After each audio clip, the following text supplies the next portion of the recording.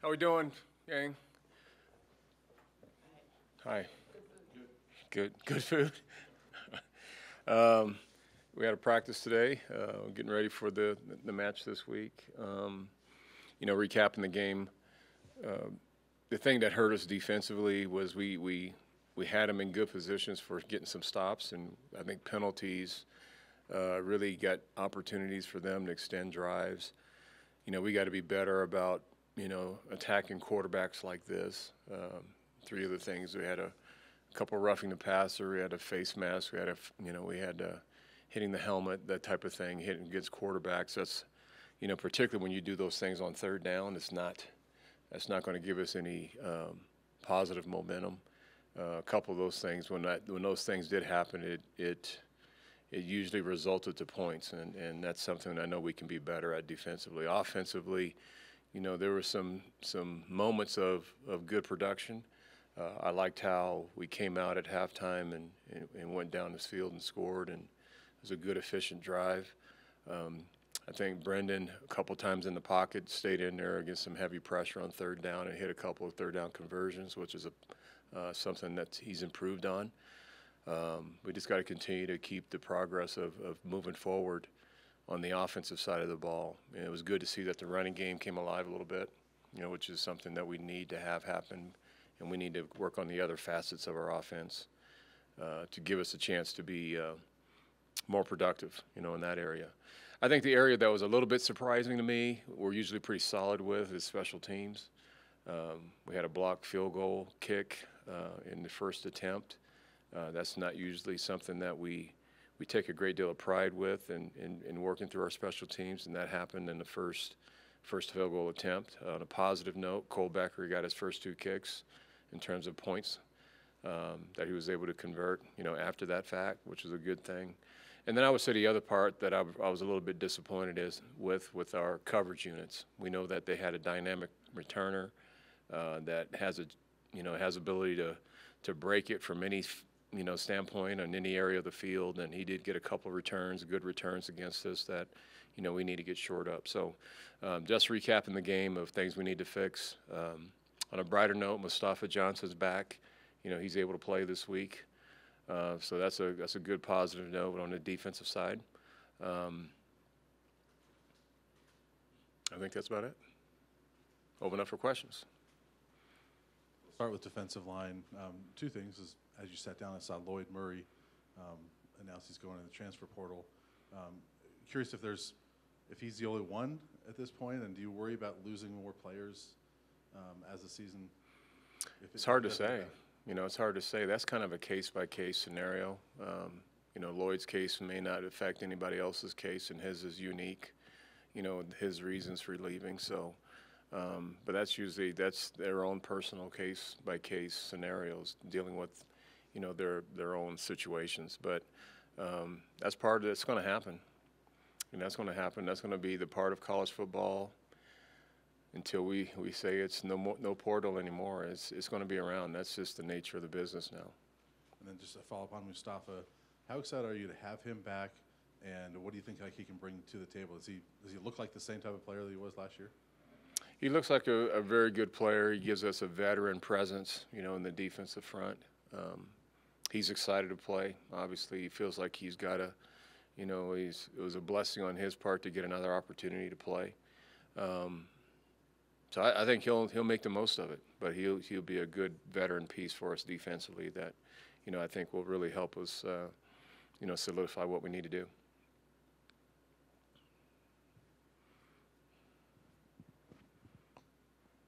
Coach, what's the morale like within the team, and with USC coming in here, a program that you guys haven't beaten before, is that kind of a carrot that you dangle in front of the players this week? I think there's anything and everything right now that we're trying to dangle to get ourselves to play better football week after week. What I'm asking and stressing with these guys is being consistent about improving each week and shoring up the issues that do come up from time to time, per week and per game, and with the situations that come up. And, I've been through this before. And we've come out of it pretty well on the other end, but there's no skipping steps to the process of really building your foundation the right way. there's things that we need to fix, definitely. And there's things that we need to grow and mature with, with some of our youth.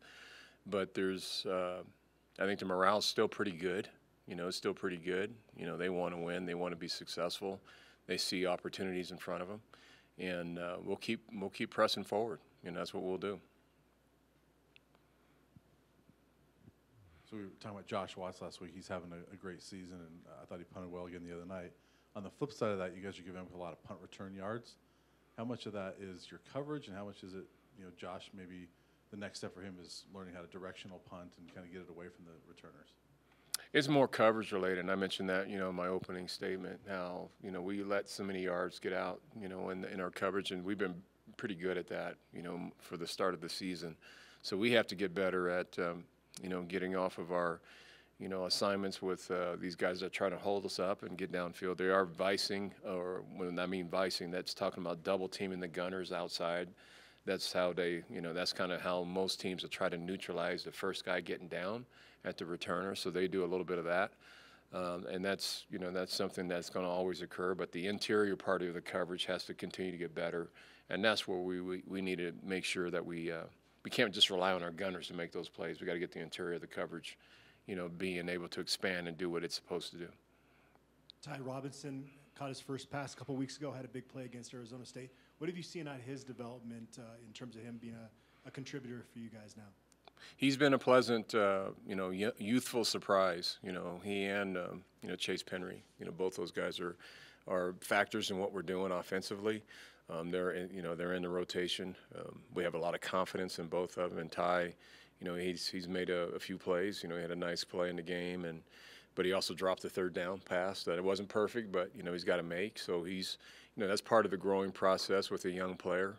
But he's definitely we're excited about what his future looks like, and he's already helping us, and he's getting better week after week. So we hope to continue that progress. Yes, ma'am. What do you see from USC?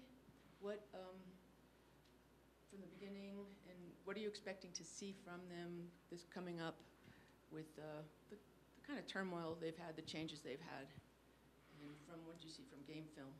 What do you expect? I think these guys are really still playing pretty hard. They're dealing with their own issues, obviously, in their program, and just like we're dealing with ours. But they're still being very competitive and working hard. And there's excitement I see on the sideline when you watch the footage of them on the sideline, and they're supporting their teammates that are playing. So, from what I can see from the video and the film that we were studying, they're playing hard, and they're trying to win games too. So, so they're dealing with a lot of stuff like most people, but I think they're playing still pretty hard. Karl, you kind of referenced it, but in a game like this where both teams might have some wounds that they're trying to deal with, how important or how much more important does a team's mindset have in this kind of game where they're not feeling like, oh, woe is us, and they have that proper mindset? Those are all the things that most young people deal with any adversity, right? All of us go through adversity in moments of our lives, and whoever deals with it the best in terms of having the best solution, in their own personal way to get through it, those are the ones that usually can recover the fastest. And, we've talked about ours, quite a bit. We don't sugarcoat anything. We don't make excuses for anything. We have a team that we have that's fielded to play every week, and there's expectations that we expect to have, each and every week. And, sometimes they get met, sometimes they don't. But, I think we're at that point where we need to continue the progress and push forward offensively, which I thought there were some steps of progress there. And then defensively, we got to play smarter. There's some things that really caught us in this past game with the penalties that really extended drives and put points on the board. So there's still a lot of stuff that we need to shore up, in every area. We talked about the special teams woes too. But we really go through these moments in time when I talk with the team. It's part of life. It's not gonna be a bed of roses where everything's gonna be smooth sailing and everybody's feeling great and you're undefeated and all that. There's gonna be some things you got to work through. I call it trial by fire. You're gonna have to do that, and it makes you a better person, player, that experience going through it, it makes you a whole lot better the next time something like that happens. So we're going through it, but we're optimistic, or we got a good attitude, like was mentioned with over here with Adam, but we feel good. We're going to keep pushing forward. The season's still young. There's still a lot to play for, and it starts this week. Karl, I don't know much about setting up offenses and stuff, the X's and O's, but do you ever toy with things like triple option? Do you think about wishbone? I mean, Ooh. I've seen a lot of. I mean, That's in a way, what you're referring to is really what most of these spread systems are. They are triple option plays. For example, instead of having the fullback and the two wing backs, in the backfield, whether they're on the edges or in the backfield, there's a fake, there's reading an edge player, there's whether to give it or dish it. You're seeing really triple option football in spread sense now in today's football, and it's just done a different way. There's bubble screens on the perimeter that gives you to your outside edges. There's reading the edge, whether to take it or give it. Every offense has a level of triple option play. Brendan Lewis, he's done a few of those in his previous game. This week where he had a couple big plays, and you see it almost every Saturday. You see it. It's being involved every Saturday. So yes, we do have a lot of those types of things, and we'll continue to do the things that I think that are more fitting our personnel, better as we go. You notice in the second half, I thought our run game was a little bit more consistent, in the second half of the game. So we're figuring out what our players do best, what they know best, what they adjust to best to be effective. So we believe me, we're scratching the surface on a lot of different things out there. but not the wishbone? When you said triple option, we do that, but that's kind of what the wishbone is. Yeah, I was just gonna. But not the Did you wishbone. think about the wishbone? No.